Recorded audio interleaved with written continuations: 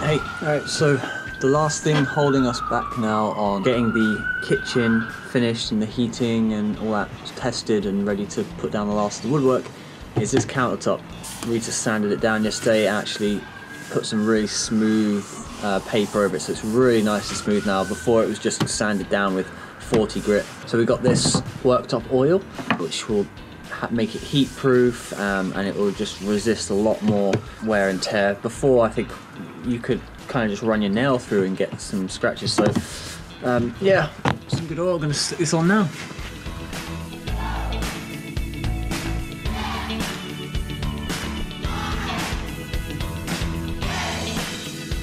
So I did all the sanding, the annoying part, and now you're just doing the oiling, which looks more satisfying.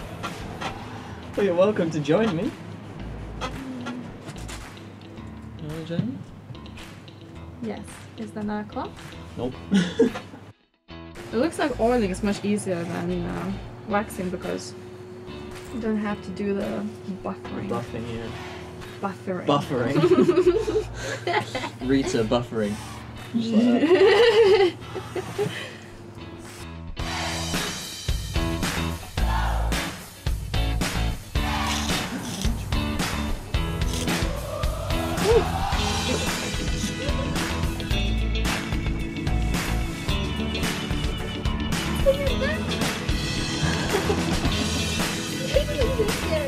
She's like so proud.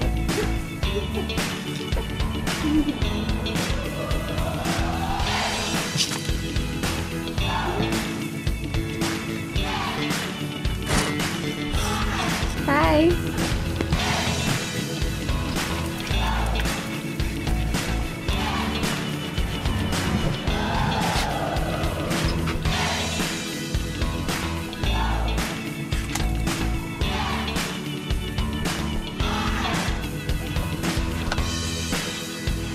Not sponsored.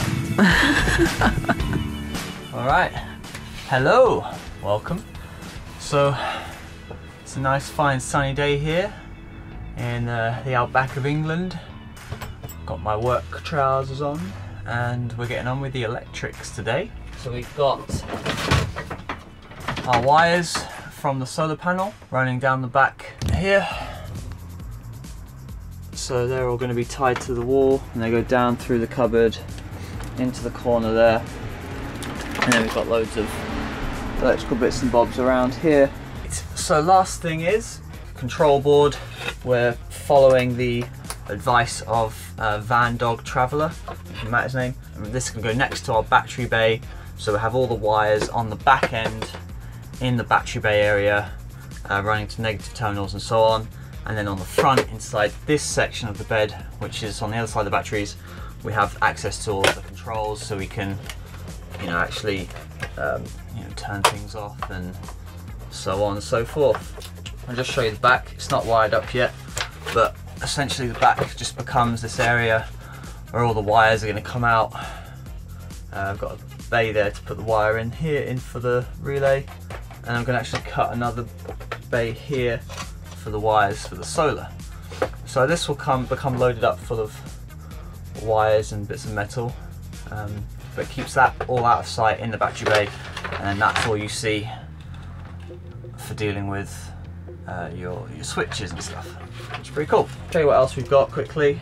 We've got this switchboard where you can add your own stickers on here. You can turn them all off individually or all as one. You've got 2 USB chargers in there, a 12-volt lead, and then a readout of how the batteries are doing. Some other bits and pieces, but we'll get into that later.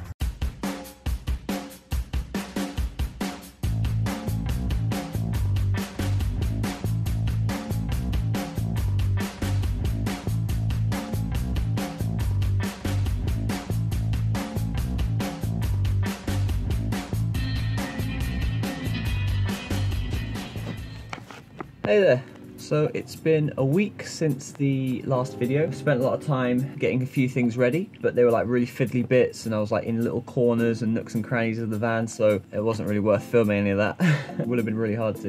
I'm just going to show you what's been done, mainly the electrical setup and then a few other bits and pieces. None of this has been tied down yet, so the wires are organised, but they're just not bolted down, so they look a bit loose and messy. They're 215 amp hour batteries. The first thing I did was get a little wire going from the engine bay, which comes through the footwell there, snuck it all around the edges here, and you can just see the red poking up where it comes out below the floor, and that links up to our Durite split charge relay. This little thing maintains the engine voltage and routes it through to charge the batteries, and that's rigged up to here, and the back comes out to this kill switch, so I can just turn off the batteries at any time by turning that, and then that comes away. So it's a safety feature and also helps. So now I've turned it on, you can probably see here on our MPPT that it will start to charge soon. Well, I think they're full. They're nearly full anyway. Yeah. So anyway, so then the switch runs to the MPPT. It's all hooked up under there. Then we've got the wires coming from the solar panel, go through this cupboard, down the back, along here, and then to the MPPT. The other bits and pieces we got here, this is just a negative block. So any appliances we have, or the lighting and all that, is going to run to negative terminals there, and then there's the main terminal that connects to the main negative points, which I've just dug out a little hole on the back there, which I'll neaten up at some point, but you're not even going to see that, so that's where all the negatives run off to. And the other thing is this is the hugely bulky mains consumer unit.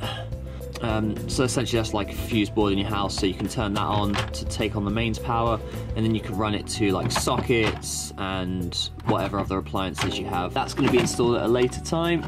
Charging the batteries every day, and it's really good. It's a 300 watt panel, so any bit of light, it still does some good charging. And then when the engine's on, the Durite's charging as well. This is doing great.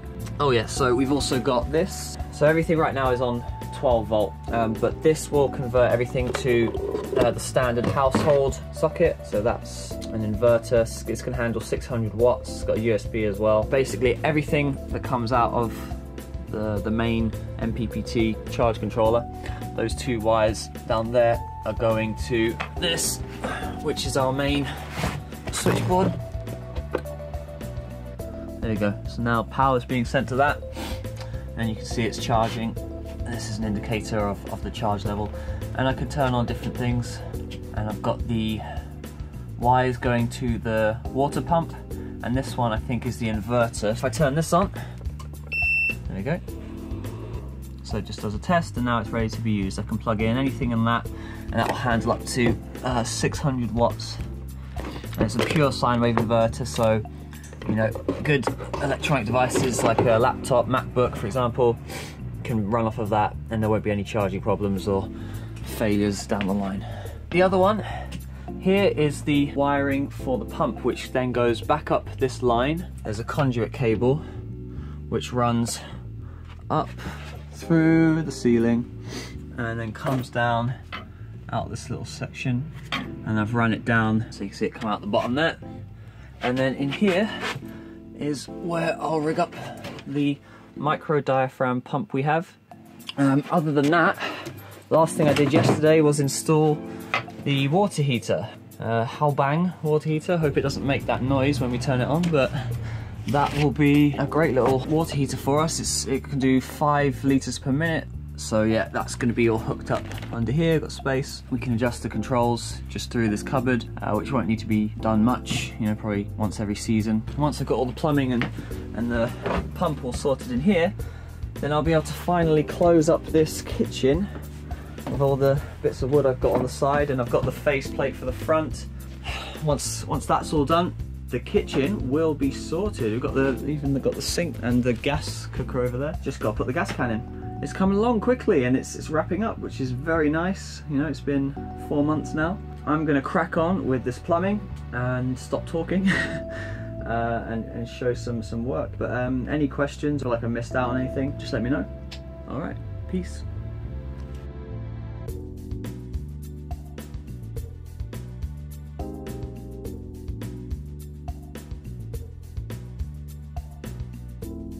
Alright, so I've just hooked up the connector to the water tank, and they come with everything you need in these kits, but I will mention one thing, and I've noticed this is a problem with other people as well. The little fastener cap they give you is really small, so this is actually a part I bought from B&Q for £1 or something, and it's got this ring on the outside, whereas the other one is literally just the hexagonal port.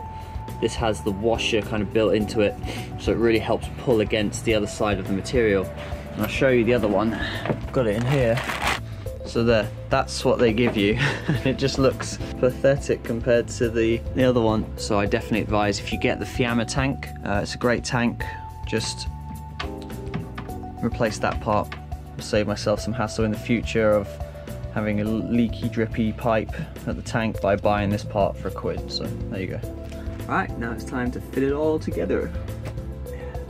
So here's the little board I've rigged up for the pump. 2 pieces of ply with a foam sandwich between. So I'm going to put that into the wall, and I've also put a sound deadening pad on the spot where it's going to go, just to give it some extra sound deadening. So there we go, we'll put that in now. Hello again. So now I've just about finished the plumbing system. I've only got to put on a couple of taps. We've got our drinking water tap, a small one there, and we've got our main faucet here. It's quite a nice little design, I like that. Dual tap put on one stem here, so it's very good space saving. That's the only space it takes up on the countertop. We've got our connectors here, and I've already rigged up the filter and everything, pipe work that's ready for that, so I'll show you. So I'll start at the end. We've got our boiler put in here, the water heater, and there's the water filter. So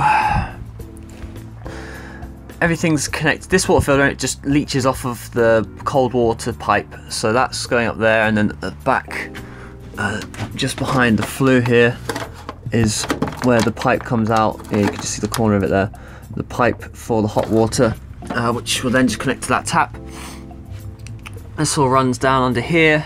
We've got that one going to the shower, so that goes over to the back, and I'll show you, comes around to our little pipe over here. Got a shut-off valve for the hot water there, and that's rigged up to a T-junction, which comes across to the side here. And I've taken off this panel. So there's the main pipe, which leads to a tube going to our pump, and the pump then connects to this hose, which is rigged up to the tank. And at the back here, this pipe goes under. There it is.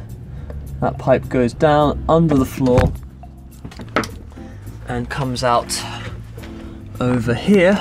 So it comes up here. So now this pipe will go actually under the gap of the shower tray. It's already rigged up, so it's going to come out underneath here and feed into this pipe, and it comes up to here, all nice and stuck in. And we've got a long shower hose there, and I'm going to fit this on a bracket with a rubber ring here, or a grommet, so that you can actually pull it out, and we'll be able to take it outside, and if it's good weather, we can shower and not have to worry about the waste tank. So got a few things to rig up, but that is 90% done. A nice hole in there, which will be on this corner, and we'll have our main tap on one side and a little drinking tap in the corner, which will be good. Pieces of wood here from the donation bin, the collection bin at B&Q. So put a couple of quid in there and just took all this nice wood, and I used that around the van for some little details, and probably like skirting boards, So that's that. There's a lot of progress that's been made. Things are now on their way to being sealed up and, you know, all faced up and decorated, so that's good. I've also wired up the lighting.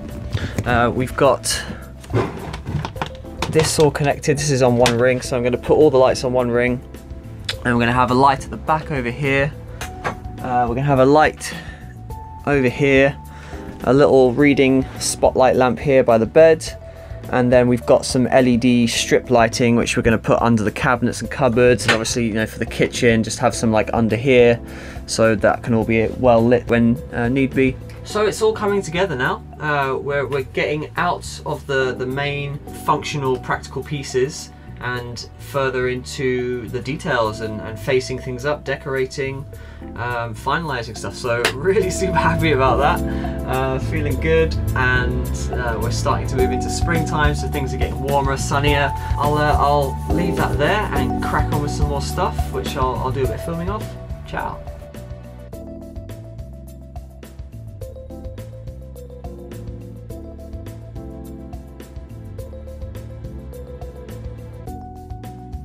What are you doing? I'm putting some reflectix in these gaps where our wires go, so we don't have so much exposed metal. Because what happens if we have exposed metal? All of the condensation gathers here, right? And it can rust, and also loads of cold gets in here. And then Anthony can build something wooden to go on here. I'm ill. Why do you have so much light on me? There you go, look, I got like a backlight on you now. Ooh, backlight. Well, I'm done, so... Look what I did. I put a switch there. Look, plug socket switch.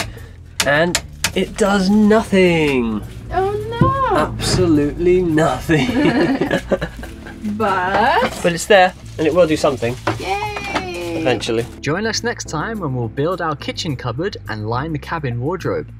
We have to put up with the changing springtime weather, but have a lot more fun as the build comes to completion. We also fit our dash cam with a rear view parking camera and finalize the entire shower, including our custom pull-out toilet hidden behind a waterproof hatch. See you next time. Well, I'm sure it will become useful one day, but not yet.